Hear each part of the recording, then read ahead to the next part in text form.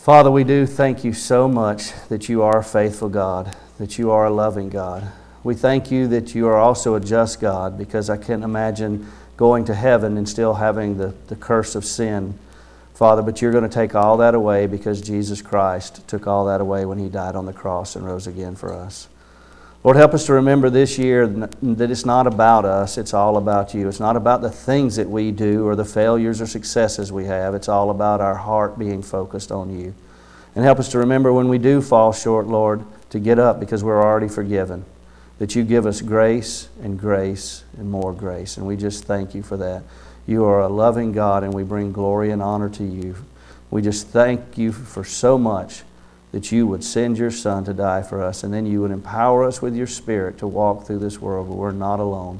Help us to realize the power that is inside of us, especially as we talk about today in your word, the power of the seed that we have sown in our hearts. We pray this in Jesus' name. Amen.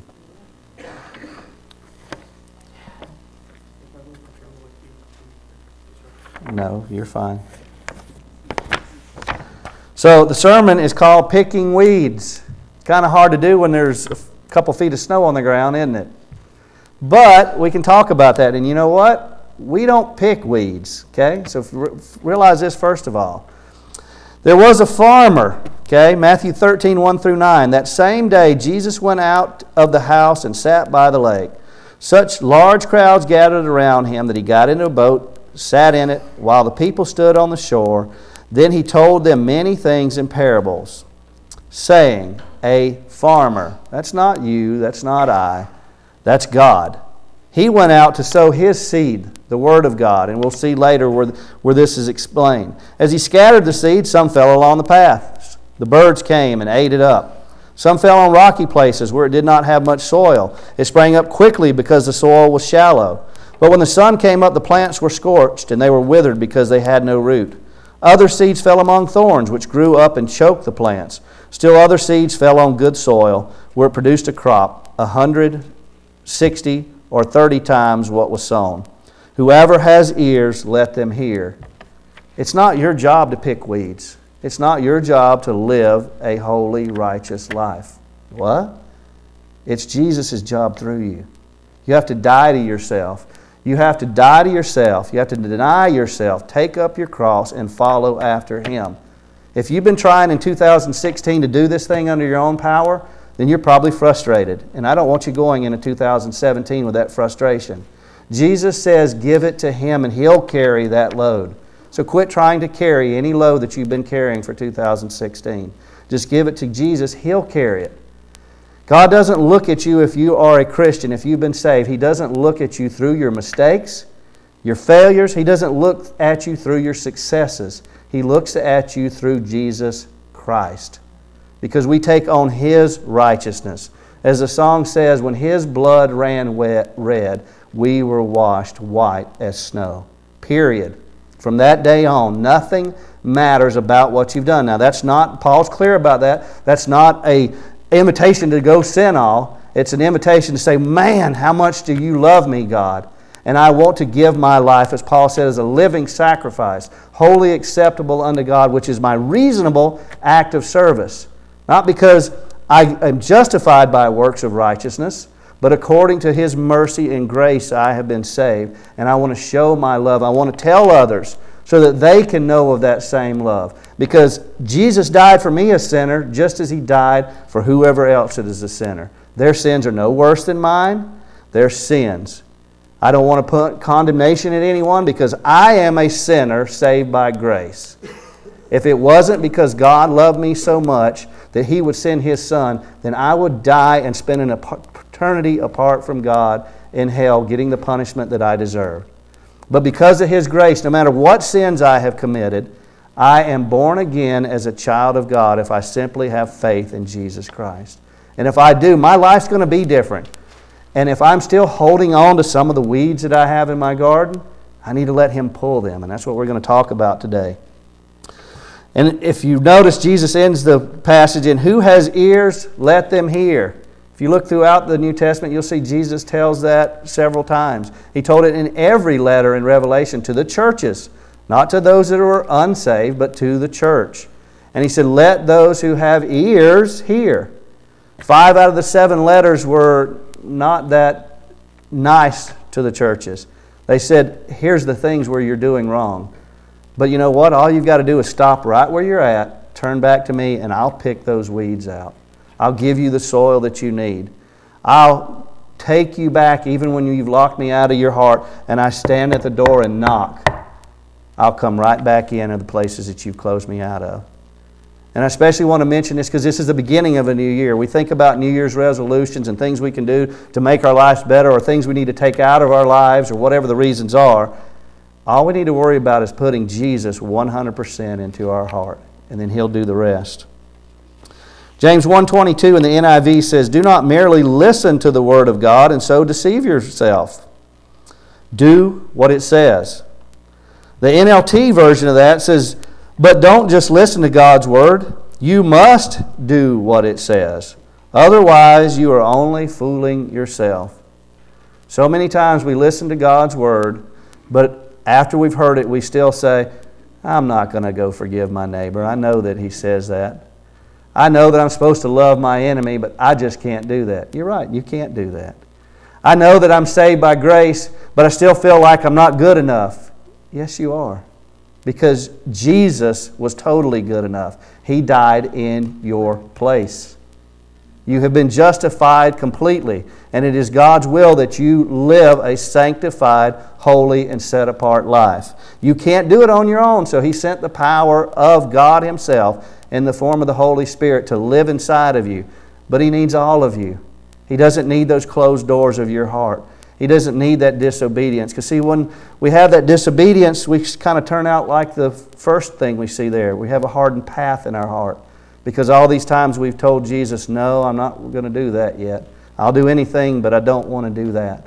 And I can speak from experience. I've told you time and time again.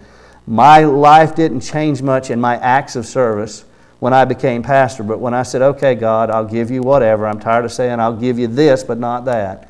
He just opened Himself up to me. My life changed dramatically.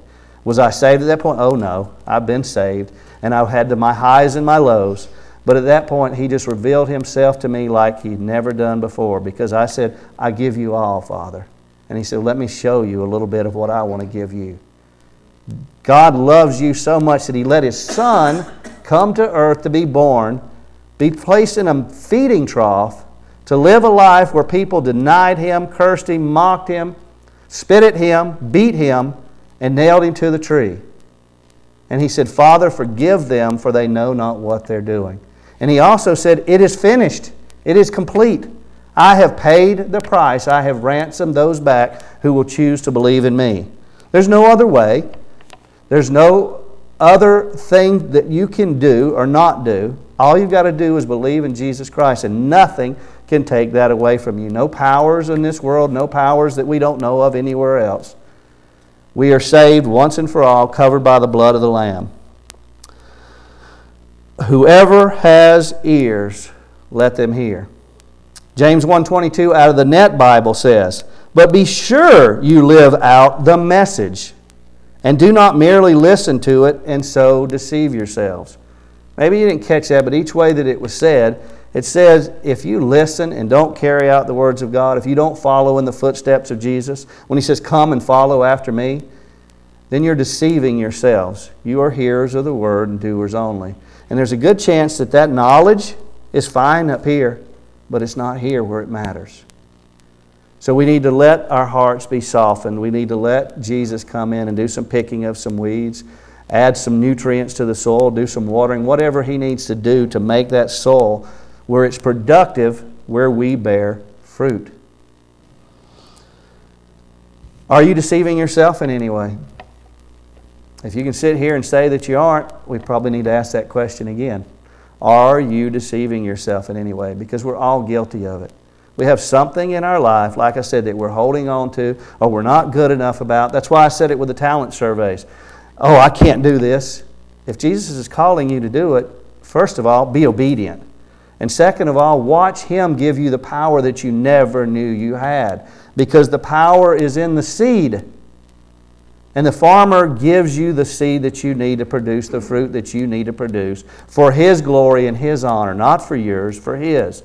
To draw others so that they see that fruit and feed upon that fruit, and so they know Jesus Christ. So they come to a personal relationship with God, so that they are justified and set free from the penalty of sin. So maybe you think, well, I'm pretty good. I'm in pretty good stance. Well, let's just look at Matthew and just go through a couple chapters and see how you go. Okay, we'll have a little test here. In Matthew 4:17, it says, "From that time on, Jesus began to preach, 'Repent, for the kingdom of heaven is come near.'" Have you changed your way of thinking? Or do you still rely on yourself? Do you get up each day and say, "Not my will be done, but thy will be done"? Every day? Do you take up your cross, well, no matter what it takes, and follow after Him? Have you given up those things you know you need to give up, but you keep holding on to them? Okay, let's go a couple verses. Matthew 4:19 says, "Come, follow me," Jesus said, "and I will send you out to fish for people." Uh-oh. We're getting worse already, aren't we? How many people have you told about Jesus this week? Really told them about Jesus, what He's done in your life, with the point of telling them so that they know Jesus Christ. We're supposed to be fishers of men, but instead we fish for fish. We fish for things. We fish for praise. We fish for peace. That's a great thing. We fish for family. But are we fishing for people the way we're supposed to fish for them? Well, let's go to Matthew chapter 5. Oh, wait a minute. Let's skip the Beatitudes because we know we're going to fall short there, right? That's unfair. Okay, we'll skip them. Matthew 5:11. This is still part of the Beatitudes, but I'm just going to read this one and give it to you. "Blessed are you when people insult you, persecute you, and falsely say all kind of evil against you because of me." I know that you guys are good there. Whenever anybody makes you mad and says things to offend you, you just are perfectly fine with that, and you say, "Bless you, brother," right? Okay, so I know you're good there. Let's go to verse 16. "In the same way, let your light shine before others, that they may see your good deeds and glorify your Father in heaven." What about when they're not looking, when somebody's not there watching you? Are you still glorifying your Father in heaven? What if they saw those deeds? What if they heard the gossip in the background after you were through with them, and you said, "Can you believe they said or did that to someone else?" I know you're not guilty of that. Matthew 5 verse 22 says, "But I tell you that anyone who is angry with a brother or sister will be subject to judgment." Well, we've talked about that. I know you all forgive your brothers every time something goes wrong, right? I know you do that. Verse 28 says, "But I tell you that anyone who looks at a woman lustfully has already committed adultery within her heart." Let me tell you this, I am an adulterer over and over again, because I have looked at women lustfully in my heart. I'll admit it if you won't.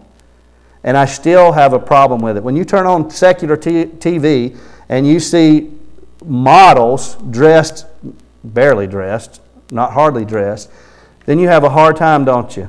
And you can turn that on when you want to watch the news and the commercial comes on. So you're going to be affected with it whether you want it or not. You might not be looking at pornography or anything. You might be not guilty of that. But what about, like I said, when you see that model come on TV advertising panties? How do you feel? Well, I can tell you this, the closer that I get to God, the more I think that that's somebody's daughter and I want to tell her about Jesus. The more insulting it is to her. The more I think how pathetic men are because they breed on that. Jesus loves everyone. We don't need to put up with that kind of garbage. It's 2017, let's not. We don't know what we're going to face this year in this country. Oh, we don't know. But let's stand firm in our beliefs.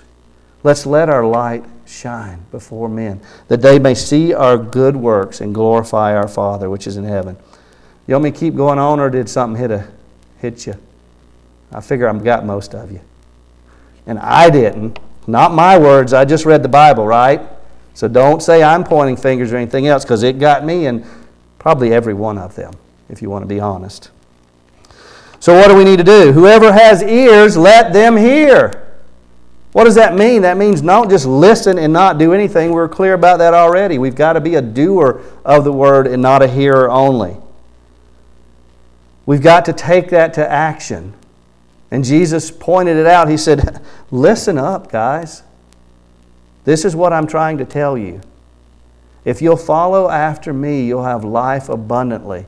Not only will you be born again, but you'll start living the kind of life of the kingdom of heaven here now. Because the kingdom of heaven has come. That's why you need to repent and change your way of thinking. Jesus also said in Luke 6, starting in verse 48, "Why do you call me Lord, Lord, and do not do what I say? As for everyone who comes to me and hears my words and puts them into practice, I will show you what they are like. They are like a man building a house who dug deep and laid the foundation on the rock. When a flood came, the torrent struck that house but could not shake it because it was built well." Well, I'm not going to go on further because I don't want to be the one on the shifting sands. I want to be the one who has my foundation firmly built. And I need to see exactly what that says. It's everyone, no, regardless of who you are, what you've done, what you haven't done, everyone who comes to me hears my words, hears, who has ears, and puts them into practice. Not just hearers, but doers of the word only. And you notice in here, the first question is, why do you call me Lord, Lord? Do you call Jesus Lord today? Or is He just somebody you'd like to know? Do you know Him? Do you know Him personally? And if you know Him personally, do you call Him Lord? If you are you coming to Him, denying yourself so that you can come to Him and follow after Him? Are you hearing His words and putting them into practice, obeying not part of them, not the ones that I can handle, but especially the ones that I can't handle, because again, that's going to show me the power of God, the power of the seed. When I read His Word, when I trust in His Spirit, when I pray to Him, I will see the power that God has, the one who spoke and created billions of stars that I cannot even fathom. I can't fathom the power that they produce. I can't fathom the space that they cover. I can't fathom any of it. But I want to say that He doesn't have the power in my life to help me quit smoking if that's what I need to do, or whatever it is. And I'm not saying smoking is a sin. You decide where God is calling you. Not saying that at all. It's January 1st. Like I said, a time when people make New Year's resolutions. Have you made any? Have you thought about it? And if you have you made them with God? You know, losing all the weight in this world and getting healthy, that's a great thing. And you should do things like that. That's the biggest New Year's resolution. Lose some weight and get in shape. But don't forget about your spirit. Jesus said that we need the bread of life, which is Jesus, which is the Word, more than we ever need nutrients. It's not going to hurt you to go without some physical food. We can go quite a while. But every day that you go out without the food of Jesus Christ in your life as a Christian, you're not living to your potential. You're not seeing the power of the seed. You're letting things choke it out rather than living a life that brings glory and honor to God, a life that others will see and make a difference. So who are you living for? What is life anyway? Were we created just for our own pleasure? I mean, we can look back at Scriptures, we can look at everything else. You can dive into the prosperity gospel. Jesus wants His children happy, yes. But you're not going to find the hope, the love, the joy, the peace unless you have Jesus, unless you're relying on Him to give you that power. You might have some peace when things are going great, but you won't have the peace when you're being persecuted, when you don't have things, when your family and friends have turned against you. But you will have peace if you let Jesus be the center of your heart. You will have peace no matter what, because you know that even though the world betrays you, God is faithful and just, and He loves you enough to purchase you back at the price of His only Son. That is amazing. When you just concentrate on that and meditate on that, how could God love me that much? What a wonderful, wonderful God we serve. Well, whose life is it anyway? Well, let's look at Romans 8 and see what it says, starting in verse 5. Those who live according to the flesh have their mind set on what the flesh desires. But those who live in accordance with the Spirit have their mind set on what the Spirit desires. The mind governed by the flesh is death, but the mind governed by the Spirit is life and peace. The mind governed by the flesh is hostile to God. It does not submit to God's law, nor can it do so. Those who are in the realm of flesh cannot please God.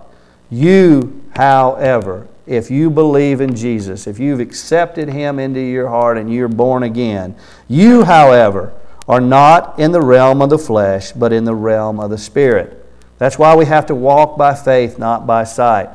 That's why we have to quit living a life for me, but living a life for Him, that His will be done, not my will be done. If indeed the Spirit of God does live in you. There's a question to contemplate. And if anyone does not have the Spirit of Christ, they don't belong to Christ. But you know, the positive thing here again is all you've got to do is say, Father, forgive me. And He will forgive you and start afresh. Whether it's the first time that you ever accepted Jesus Christ or you're coming back to Him and opening up that door that you had closed in your heart. Either way, He's faithful. He loves you. And He's waiting with open arms. But if Christ is in you, then even though your body is subject to death because of sin, the Spirit gives life because of righteousness. His righteousness, not yours. And if the Spirit of Him who raised Jesus from the dead is living in you, He who raised Christ from the dead will also give life to your mortal bodies because of His Spirit who lives in you. Therefore, as a result of, whatever you want to say, brothers and sisters, brethren, Christians, believers, we have an obligation. But it is not to the flesh to live according to it. If you live according to the flesh, you will die. But if by the Spirit you put to death the misdeeds of the body, not by you, by the Spirit, not by your power or your might, because you will fail miserably. But if you give the power to the Spirit, to God, you will live. Verse 14, for those who are led by the Spirit of God are the children of God. And I've said it time and time again. I say it, don't complicate it. Keep it simple, stupid. That's not to be offensive. It's just a phrase people say. He is our Father in heaven. I love my son no matter what he does. I only have one. I praise God that I have him. I love him unconditionally. He is my son. Nothing will change that. If you are God's child, He loves you unconditionally. Nothing can take away the sonship or daughtership that you have. God's only Son died so that you would have it. He's not going to let anybody or anything take it away. Wow, the peace and joy we can have knowing that. James 1:22 out of the NLT said, but don't just listen to God's Word. You must do what it says. Otherwise, you are only fooling yourselves. We read before Luke 6, verse 46. It says, why do you call me Lord, Lord, and do not do what I say? Jesus also says again, why do we do something, Lord, Lord? It's in Matthew 7:21. He says, not everyone who says to me, Lord, Lord, will enter the kingdom of heaven, but only the one who does the will of my Father in heaven. These are the people that are calling Him Lord, Lord. Not just the people coming to church. Not the people saying, oh yeah, I'm a Christian. I'm in a Christian family. I live in the United States. Of course I'm a Christian. No, this is people who are living a life that you say, hey, wow, look what they're doing. But they still don't know Jesus in their heart. They're living for works of righteousness or whatever it is. And they're missing the point that they don't let Jesus be the center of their heart. So today is a new year, a new beginning. It's a time that we should think about it. We should do it every day, but we have a chance today to start afresh. It's the beginning of a new year. It's 2017. You'll keep writing 2016 for a while on your checks and stuff till you get used to it. Let's get used to living for God in 2017. Or do you want to play games? Do you want to live an abundant life, the life that Jesus died for you to live? Or do you want to keep dealing in some of the misery and sorrow that you have because you're not giving it all to Him? The choice is up to you. But He is sitting there waiting and waiting for His children to act like children of God. Matthew 13:1 says, that same day Jesus went out of the house and sat by the lake. That same day, well, what does that mean? We need to look at chapter 12, don't we? We need to see what was going on in chapter 12 because it's the same day.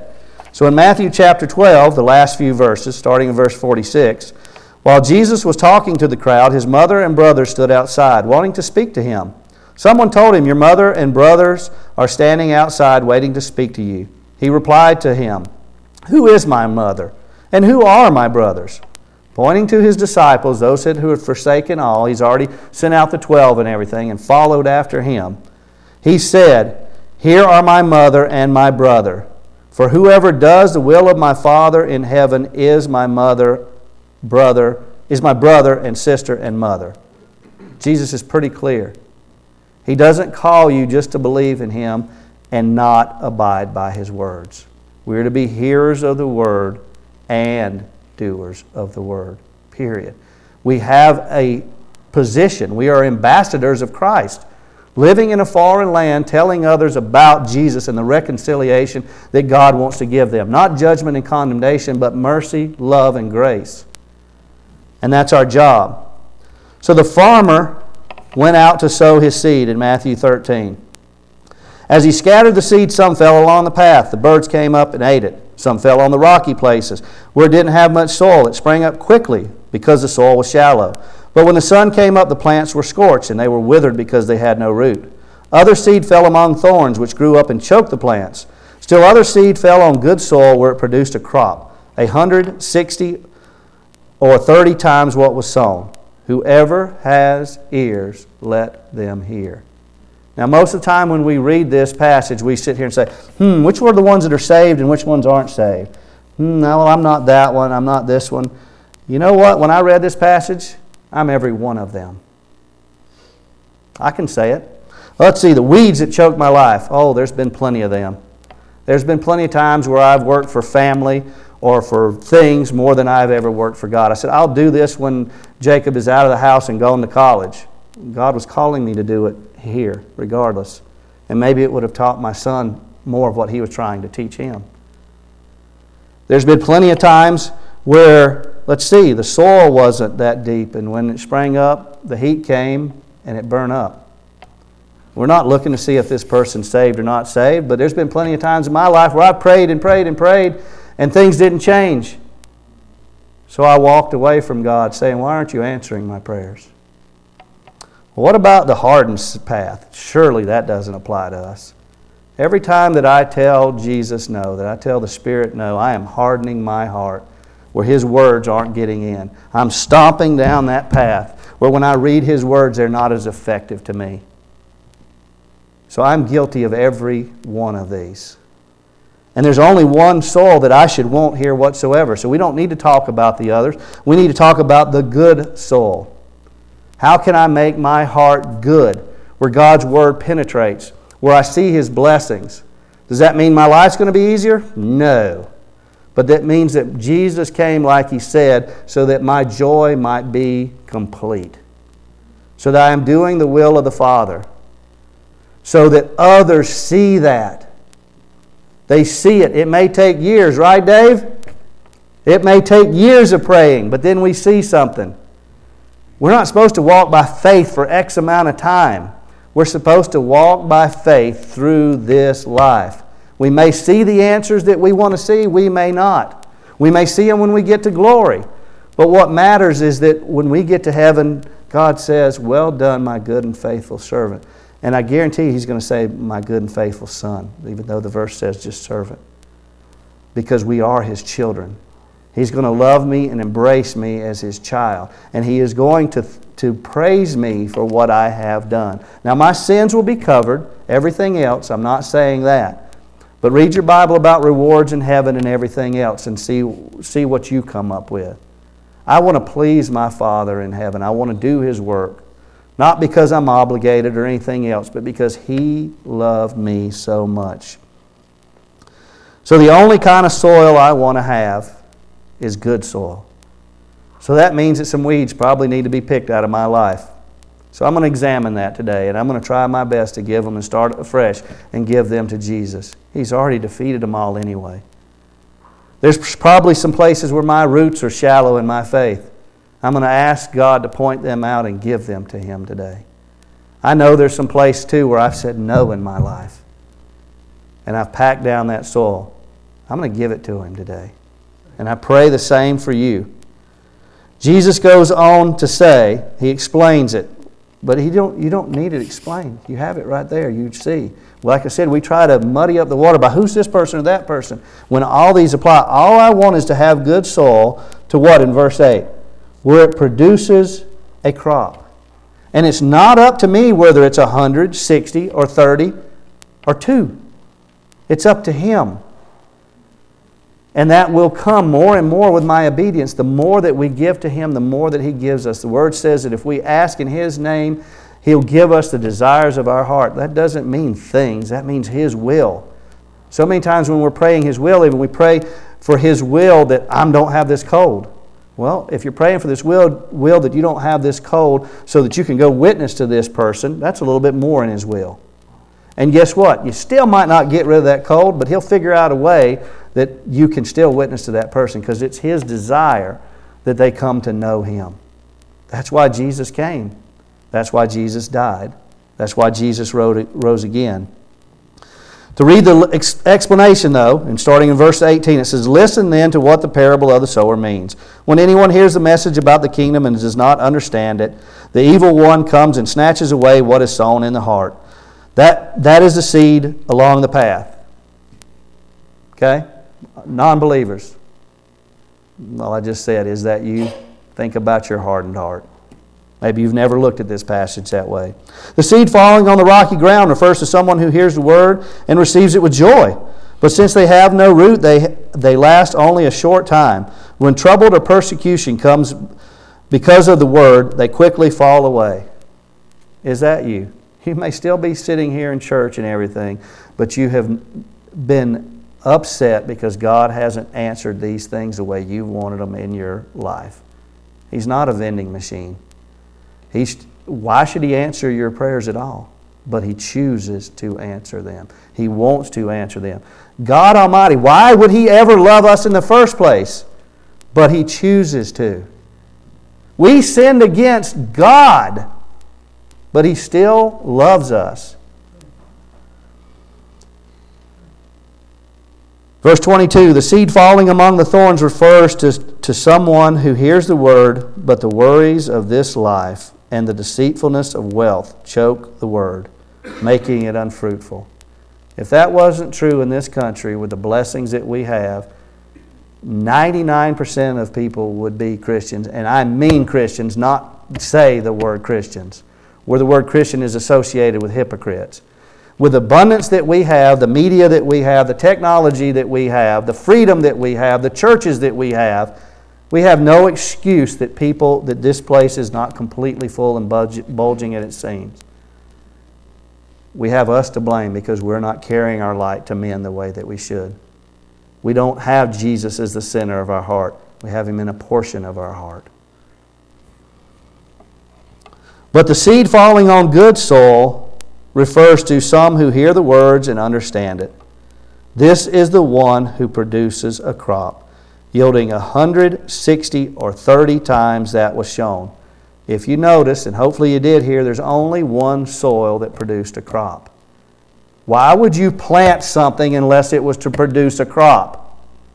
The farmer, God, planted His Word. Even His Son, the Word became flesh and dwelt among us.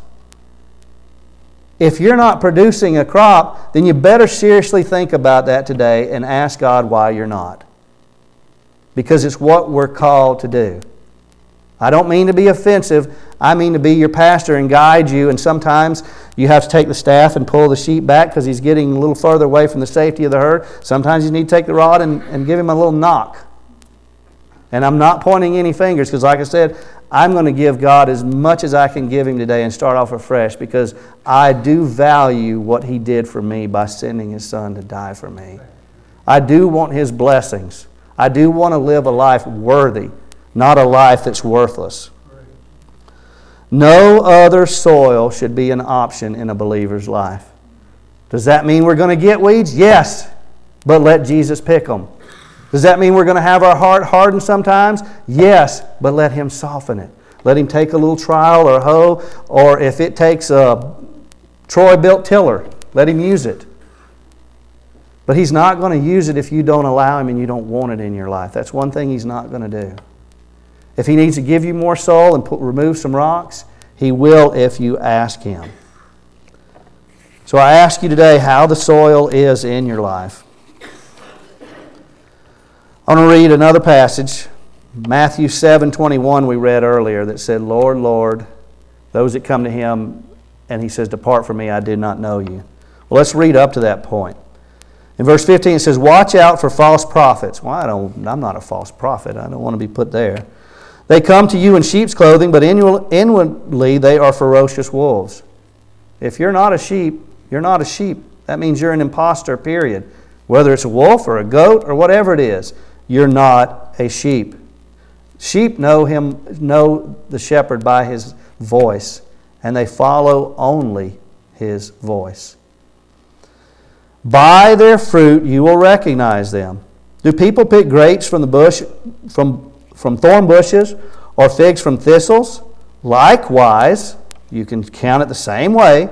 Every good tree bears good fruit. Are you producing a crop?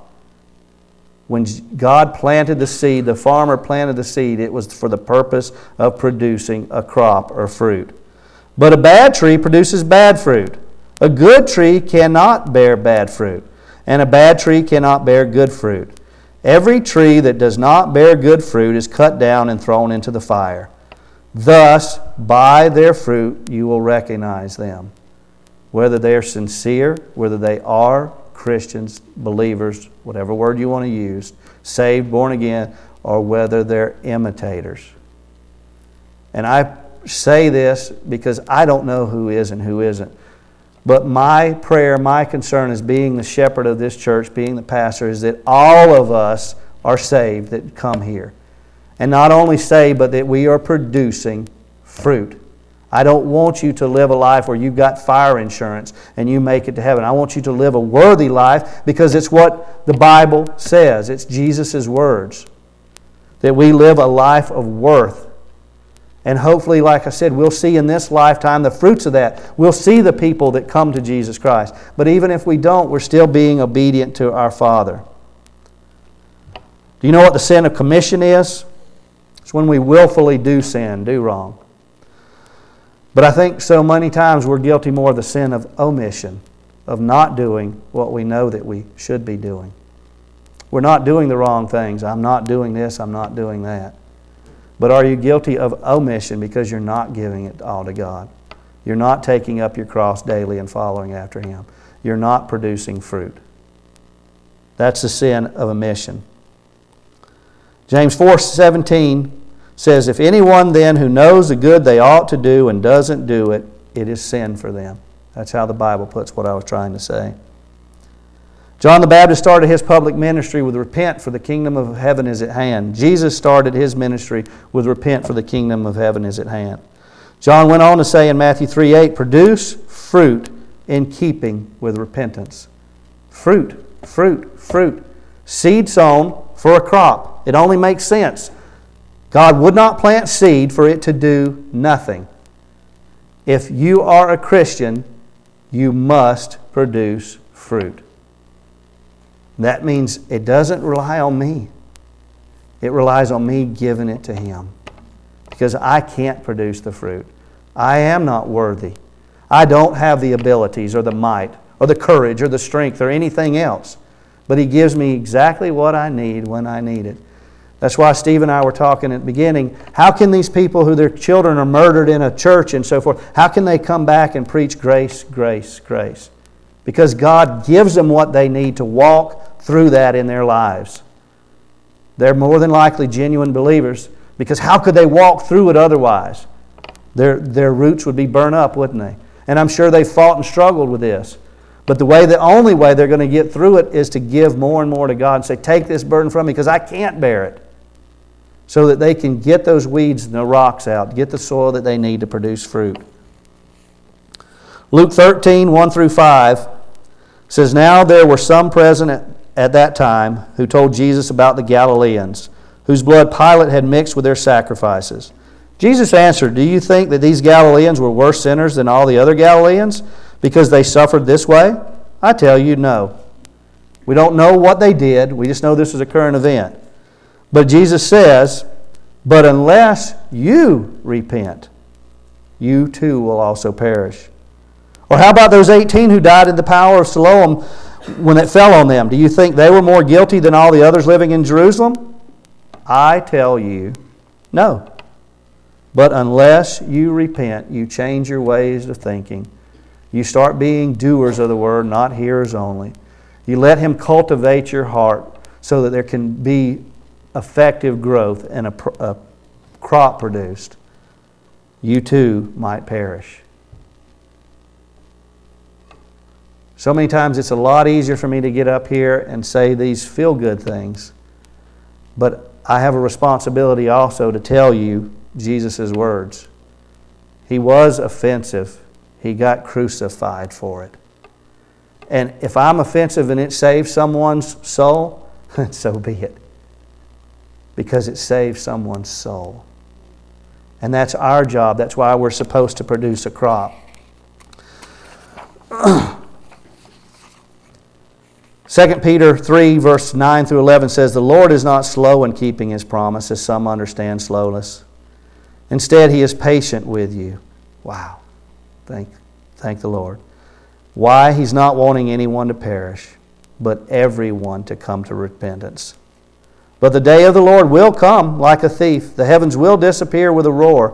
The elements will be destroyed by fire, and the earth and everything done in it will be laid bare. Since everything will be destroyed in this way, what kind of people ought you to be? You ought to live holy and godly lives. In Luke 13, Jesus told another parable about a farmer. In verse 6 it says, "A man, the farmer, had a fig tree growing in his vineyard, and he went out to look for fruit on it, but did not find any. So he said to the man who took care of the vineyard," we've already seen that the farmer was God.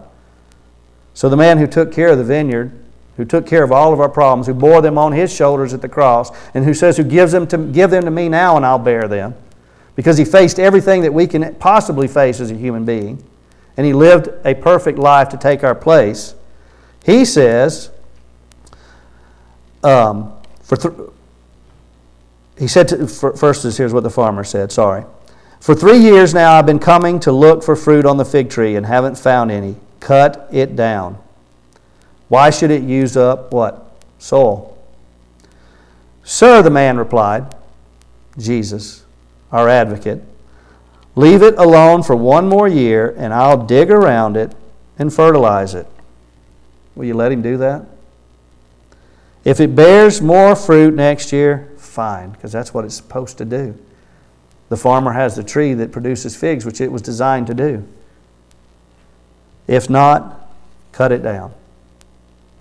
It's 2017, and Jesus is digging today, January 1st, as He's digging any other day, trying to cultivate your heart, trying to get you to see how good and gracious that God is, how much that He loves you, how much that He wants to bless you. We're children of God. We will spend eternity with Him. Why would we not want to start living that way today? Why would we not want to bring Him glory and honor? Will you give your heart to Jesus today and let Him do what He needs to do with it? Will you examine your heart and give Him the things that you need to give Him? Father, we do thank You so much for the love that You have given us. That You didn't give up on us. That You are true, You are perfect, You are patient, You are kind, and I could go on and on and on. I don't understand why. It boggles my mind that You are so gracious and loving. That we sinned against You, and You said, "I'll send My Son and let Him die in your place." Wow. Lord, help me to see the things in my life that I do need to set right. Help me to give them to Jesus, Lord. And I know He'll take care of every one. I know that Satan will probably attack more, so I asked You for more grace, for more power from Your Spirit. To see the power of the seed of the Word of God, to see the power of the Spirit, that God lives inside of me, that I have nothing to worry about, that I love others, I love you because you first loved us and you showed what love is really like. Lord, take what I have to offer. It's not much, but take my heart. And Father, I pray that you are dealing with those today that need things dealt with in their life so that they can become more like Christ. It is what we're called to do, to be like our teacher, our master, our Lord. We thank you for the example that he gave, the obedience that he had to the Father, that he lived out not his will as a human being, but your will, Father, so that men could be reconciled to God. We thank you and praise you, for you are worthy of all praise, and we thank you and praise you for the Lamb who was slain for our sins. In Jesus' name we pray. Amen. If you look in your bulletins, there's a little cartoon figure where this guy has his little heart, and he says, and I'm paraphrasing it, but he says, "This is all I have." And there's a voice coming down from above, from God, that says, "That's all I ever wanted." And that is all that God ever wants. He wants you. He wanted you so much that he sent Jesus to die for you. I'm echoing. So we're going to take communion. In 1 Corinthians 11:23 through 29, the Lord Jesus, on the night he was betrayed, took bread, and when he had given thanks, he broke it and said, "This is my body, which is for you. Do this in remembrance of me."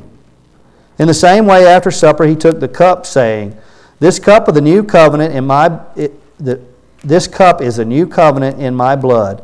Do this whenever you drink it in remembrance of me.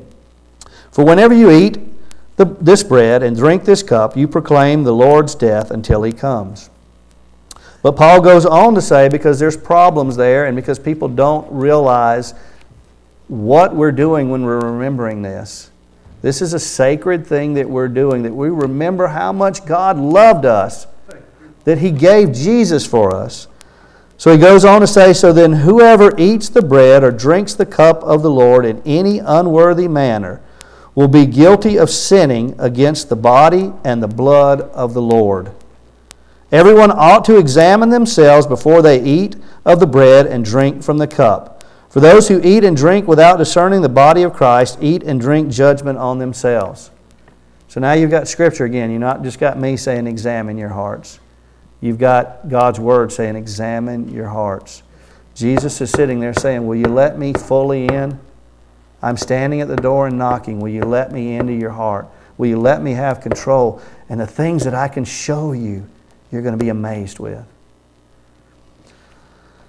So I'm going to play a video while we're doing communion so we can all partake in it.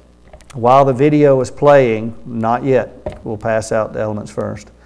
Be thinking about how much God loves you, what he has done for you. That he loves you so desperately, and no matter what you do, no matter what you did, he's saying, please, please come to me, my child. We're going to pass out the elements. Hold on to them. When the video's all done and everything, we'll all take together. John, will you help me?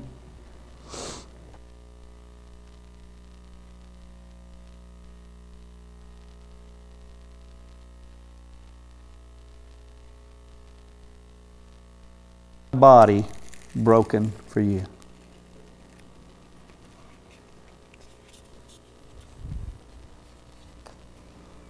You don't have to partake either. It's totally up to you. This is between you and God. This isn't between me. It's not for someone else to see.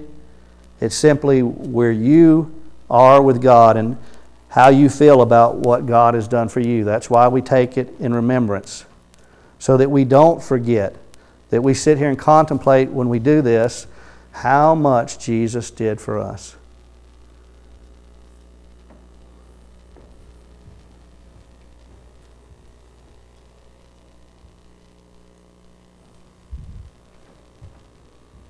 Pass it, I'll get on from the other end.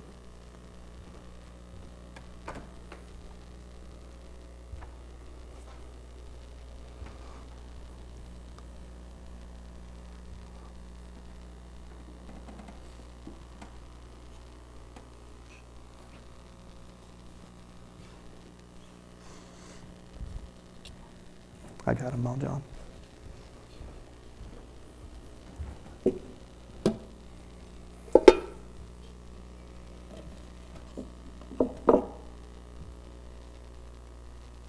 The cups represent the blood of Jesus Christ, which was poured out for us. The blood that ran red so that our sins could be washed white. So that we don't have to do anything because we can't in the first place. Jesus was the perfect, acceptable sacrifice for all sin of all mankind for all time.